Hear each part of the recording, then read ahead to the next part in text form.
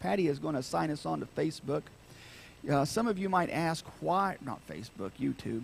You know, we had 3 views last week. Hopefully that's because most everybody was here. But you might wonder why we do it kind of the way we do is we don't want the kids on YouTube. We don't want them out there. We respect their privacy and their safety, really.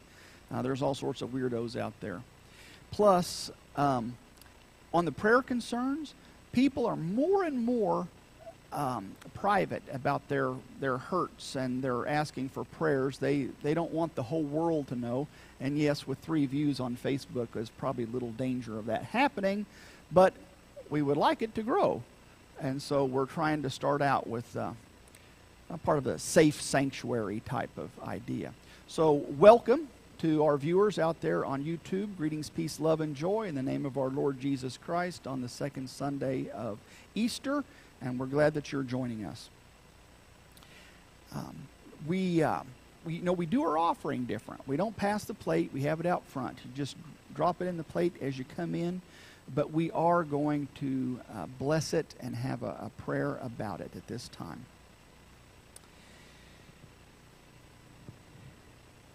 Dear Lord, as we make our gifts to you, it is our effort to reaffirm your resurrection power. We need resurrection power. We need resurrected. Our faith, our love for one another is in need of a resurrection somehow. In Jesus' name we pray. Amen.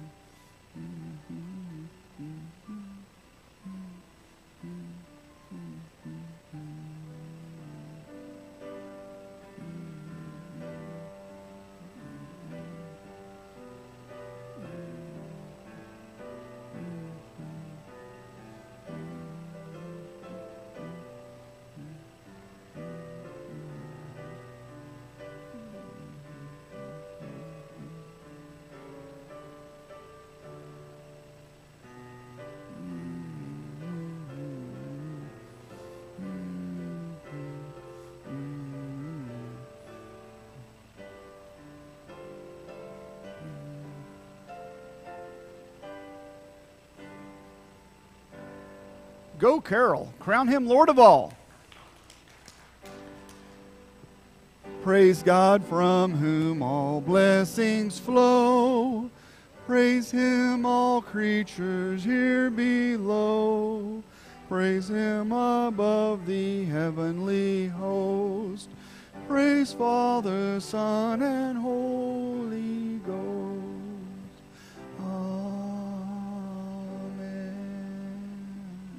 Thank you, everybody. If the children would come out, that'd be great. Hey, I sure do. Carol knows. Did you play that song for me? Because that I like old songs done in a new way.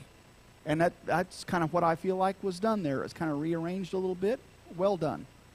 All right. Are you going to sit up front? Or you can sit in a chair, or you can sit on the floor. It doesn't matter. Doesn't matter to me. Well, are you aware of all the stuff that's going on nowadays out in the world? Or are you just busy having fun? Busy having fun. Okay, I like that. Well, we're going to hear, I'm going to tell you a story about Thomas. Thomas was one of Jesus' disciples, one of his students, and he wasn't there the first time Jesus appeared before them.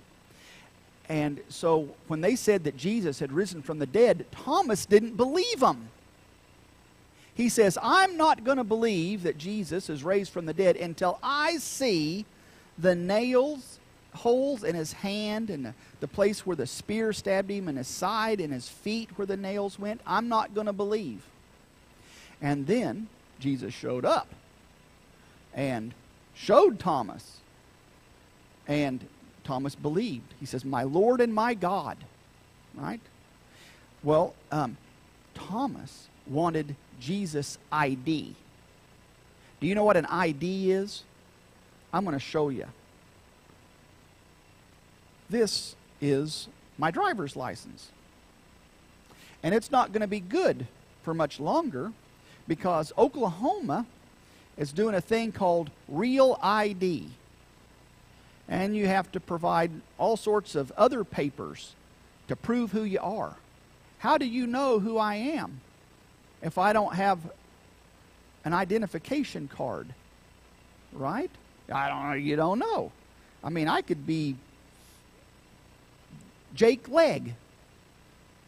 That could be my name. I just lied to you all this time. You want proof, right? A birth certificate. You need an ID, a real ID, with my picture on it, and it says all sorts of information about me, right? Amazingly, it's still pretty correct. My eyes are still brown, and I still weigh 200 pounds. I'm working on it, folks. Yeah. But at least I didn't put on weight, right? Goodness. So even Jesus was asked for an ID. What was it that made Thomas believe? He knew it had to be Jesus.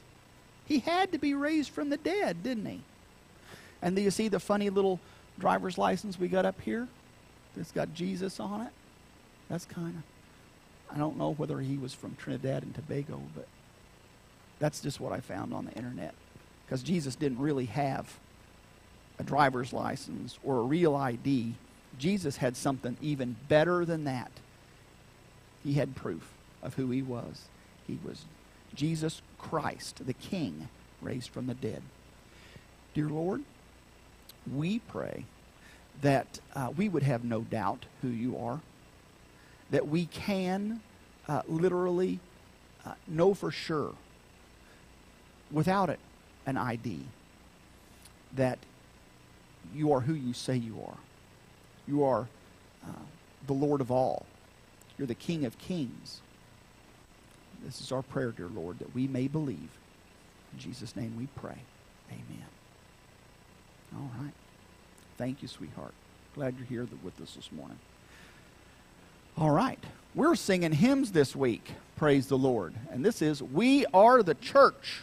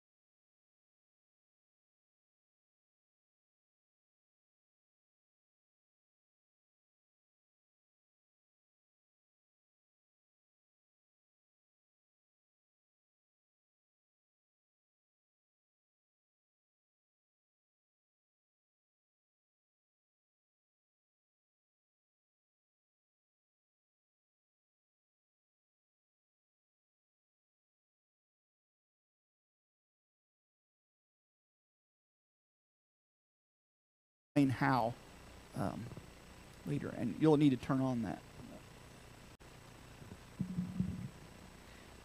Now Thomas, also known as Didymus, one of the 12, was not with the disciples when Jesus came. So the other disciples told him, "We have seen the Lord." But he said to them, "Unless I see the nail marks in his hands and put my finger where the nails were and put my hands into his side, I will not believe." A week later, his disciples were in the house again, and Thomas was with them. Though the doors were locked, Jesus came and stood among them and said, "Peace be with you." Then he said to Thomas, "Put your finger here. See my hands. Reach out your hand and put it into my side. Stop doubting and believe." Thomas said to him, "My Lord and my God." Then Jesus told him, "Because you have seen me, you have believed. Blessed are those who have not seen and yet have believed."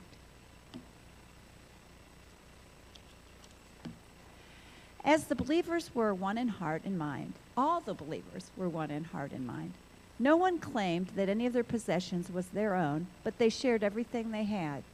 With great power, the apostles continued to testify to the resurrection of the Lord Jesus. And God's grace was so powerfully at work in them all that there were no needy persons among them.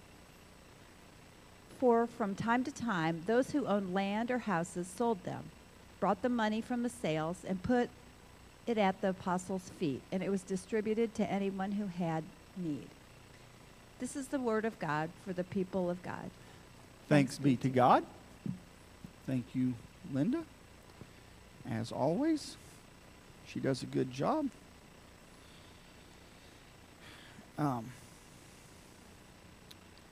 That is a picture of Mount Edgecombe. It is a dormant volcano that is across the bay from Sitka, Alaska, in eastern Alaska. You probably heard of Sitka, but you probably didn't know that it had right beside a volcano. Of course, that's the Pacific Rim. There's a lot of volcanoes there. That last erupted 4,000 years ago. But on April the 1st, 1974, smoke once again rose from the peak. And the phones in Sitka rang off the hook. 1974, there'd still be, you'd still put your phones on a hook. And they sent a Coast Guard helicopter up to the volcano to look down. And what did he see inside the caldera? Not bubbling lava, but 70 old tires on fire. And an April Fool's message spray painted in the snow. Okay, the architect of this prank was 50 years old at the time, Oliver Porky Bicker. And he was a World War II veteran. He had stormed the beaches in Normandy. And he was well known for pulling pranks, he was actually a golfer as well, a professional golfer. He was good at that. So he had been waiting. The idea for this prank came to him in 1971. But he had spent the intervening years collecting old tires and then waiting for an April 1st that was crystal clear so that everybody could see it.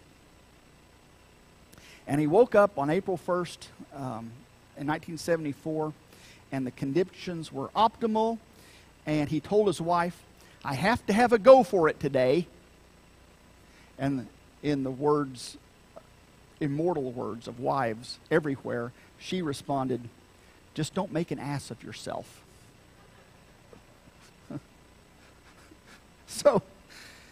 So he takes a helicopter, and he has all these tires slung on a rope all the way up to the mountain, and they dump them off, and he soaks them in kerosene and sets them on fire, and then takes, in 50-foot letters, April Fools. Now, he had informed, he wasn't a complete fool, he had informed the FAA the fire department and the police department of the prank. But he'd forgot to notify the Coast Guard. And so they sent a helicopter to investigate. Now, once most of the residents of Sitka were told that it was a joke, they thought it was tremendous. Right? Evidently, they've got a good sense of humor. I like that. And even the admiral of the Coast Guard said that Bicker's prank was brilliant. I mean, that'd be sweet if you could think of one that good. Well, we're just 10 days past April Fools. And I'm going to take a little poll. How many of you like to play April Fool's jokes on people? Why does that not surprise me? Oh, okay. Couple. And how many of you have had a joke pulled on you and you were fooled? Yeah. It's hard to admit sometimes that we've been fooled. I know I don't like to admit it, but I have. Did you know that there are some scientific studies that claim that there's a correlation between high intelligence and gullibility? In other words, and this is no joke. I'm not trying to pull a joke on you. The smarter you are, the more likely you are to fall for something. Ricky Jay is a famous magician, and he was considered by many to be the best with sleight of hand type magic tricks. And he was asked one time what the ideal audience would be for a magic show that he was putting on. And he said, Nobel Prize winners. Nobel Prize winners because they have an ego that says that they can't be fooled, and yet you can fool them every time. Right? It says, no one is easier to fool than a smart person, according to this magician. Now, and if that offends you, by the way, you might want to check your ego. All right. Harry Houdini, one of my dad's favorite illusionist, magicians, escape artists, and stuff like that. He once said of his good friend, Sir Arthur Conan Doyle of Sherlock Holmes fame, he said, the poor man falls for the simplest trick. So, listen, the first recipients of the good news of Easter, when they heard that good news, it was, they didn't believe it. Right? For one, it was told to them by distraught women, hysterical women that at the time weren't considered trustworthy. Thank goodness, you've come a long way, baby. They didn't believe it. But then, more and more evidence started coming out, and more people did start to believe it. It gained credibility. The most famous holdout of the group was Thomas. Doubting Thomas. Didymus means the twin. He wasn't going to be fooled. Thomas wasn't going to be fooled. So, I think that there's in times in our lives when we can all identify with Thomas. Because we too have doubted, we too have rebelled, and there's just something in him that we recognize. But as I believe I wrote it up here, yes. Doubt is one of the most important tools that God uses to produce mighty men and women of faith. I sometimes wonder if God doesn't deliberately put obstacles to faith in our paths so that we might struggle to overcome them and come out of it stronger. It seems clear to me that God intends for us to struggle. It's part of His plan. Struggle with the great questions of life. To never have doubted is to never really have taken your walk in faith seriously. Let's add, however, that in order to experience true joy, that God wants for all of his children is that we have to move beyond our doubts and our fears into a faith that is stronger than our doubts. Much of the doubt that it's our rebellious nature. We experience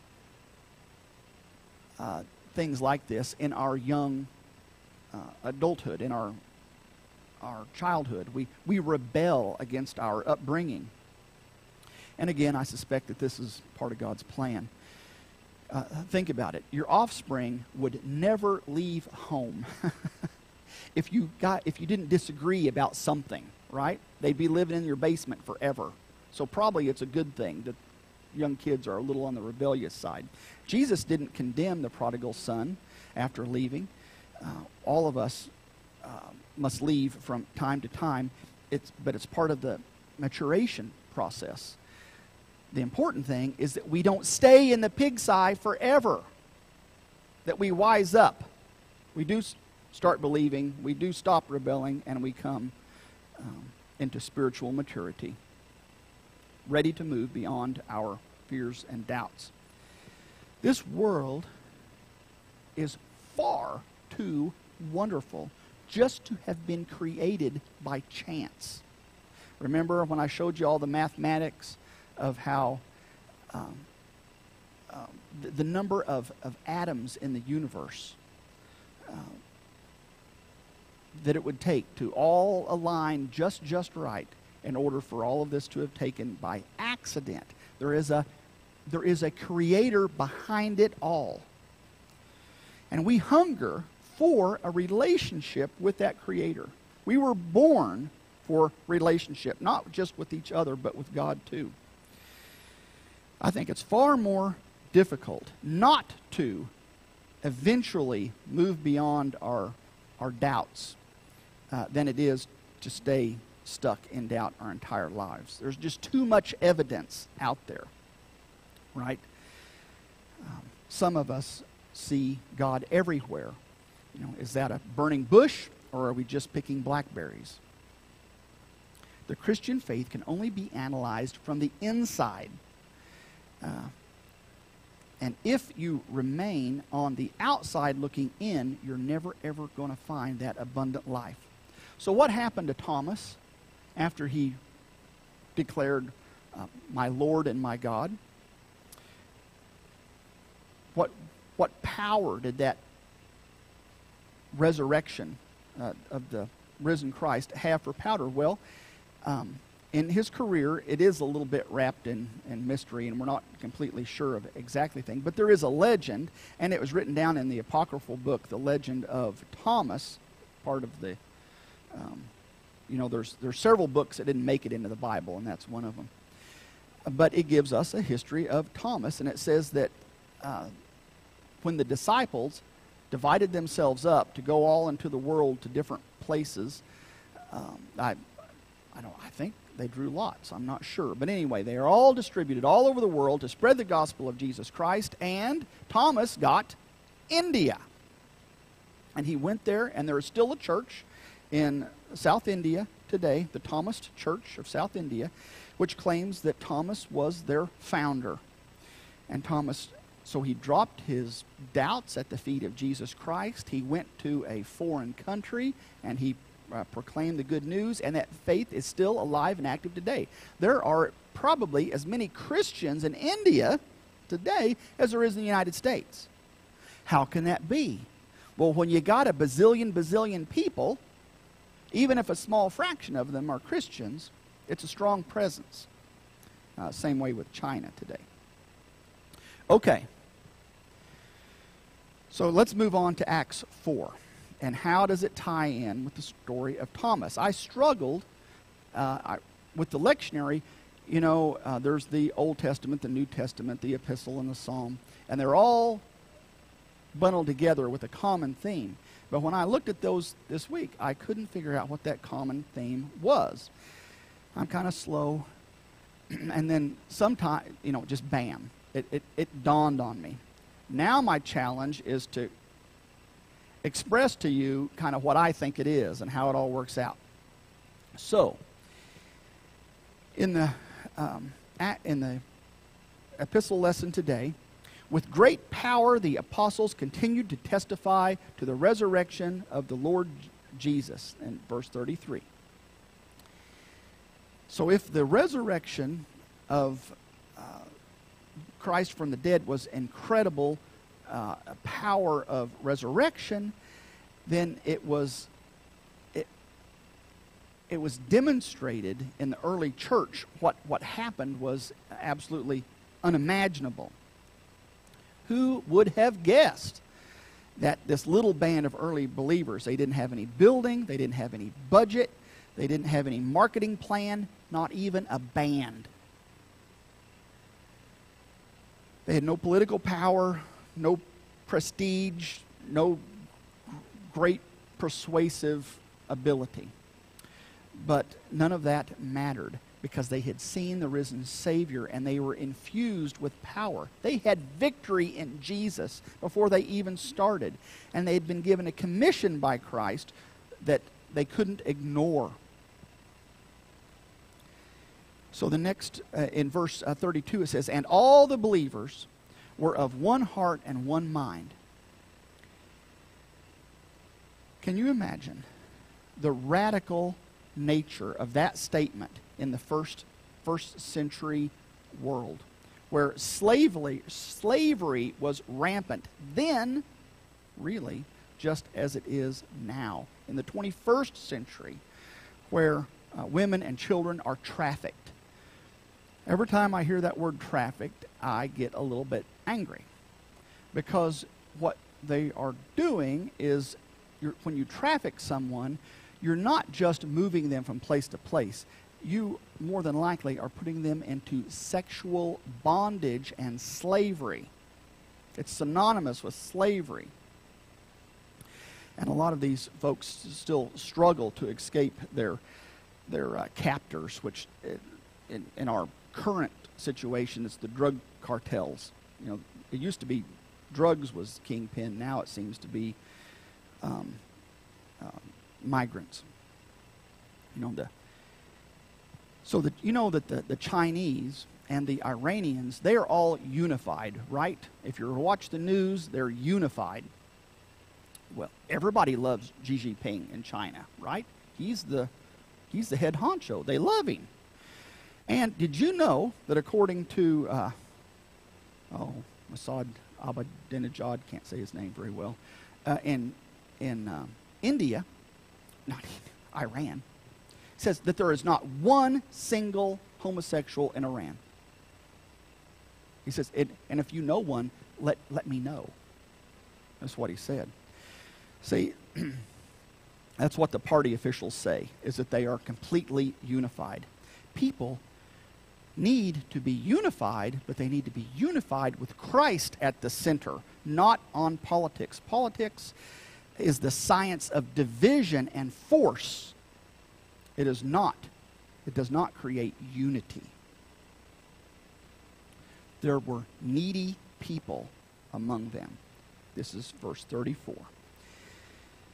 Now, some people aren't comfortable with this passage because it seems to be a forerunner of certain social systems in our country, socialism and communism, communes in general. But this came about, centuries as an experiment before those socialism and communism became a thing. It predates those living styles by many centuries. In fact, what the Christians were doing was exactly the opposite of those things. It is not, the way the Christians were living, it is not forcing people to share by taking what they had worked hard for and giving it to another, but rather sharing out of a changed heart.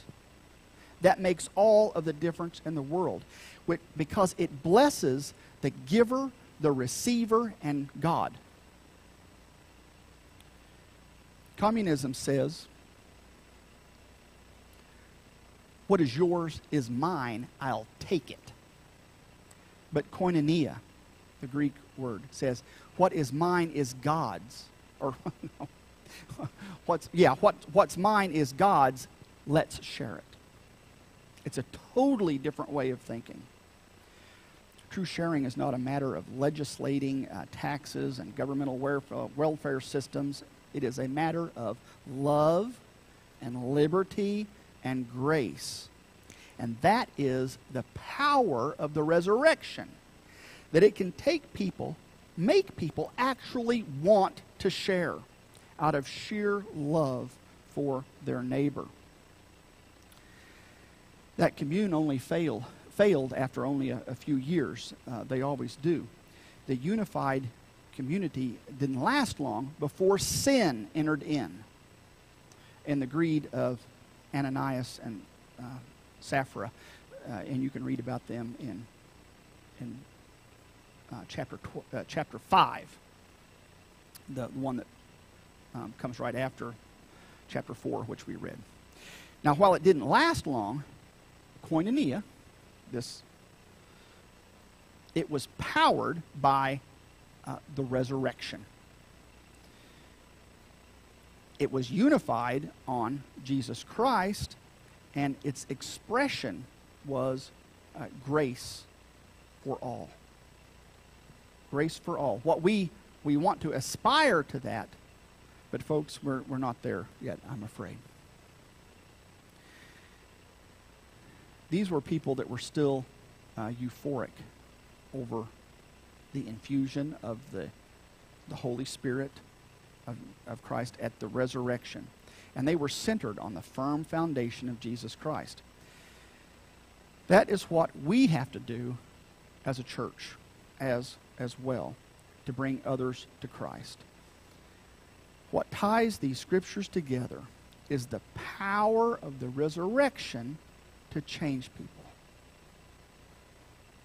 The resurrection has power to change people. I don't know about you, but I want to be changed. Change isn't easy, but I want to be changed. Believe. I'm asking you, I implore you, I'm charging you, I'm giving you a challenge. Believe and be changed. In the name of the Father, the Son, and the Holy Spirit, all of God's people say, amen. We got a closing hymn. We're singing. They'll know we are Christians by our love. See how it all fits in? That just happens by magic. No. Actually, I try real hard to make it all fit. So, Carol, hit it.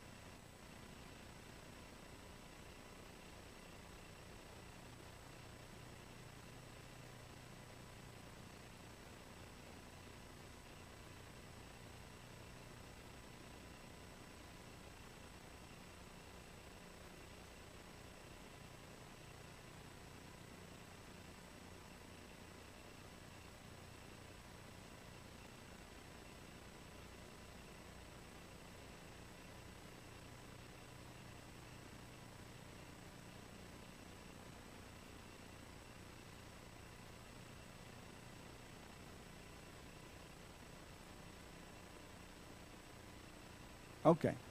I should have used more of that song in the sermon. Lord of mercy, be with us as we go from this place today. Fill our lives with your love. Help us to bring the good news of hope and peace wherever we go. Let us truly be people of the resurrection, the Easter people.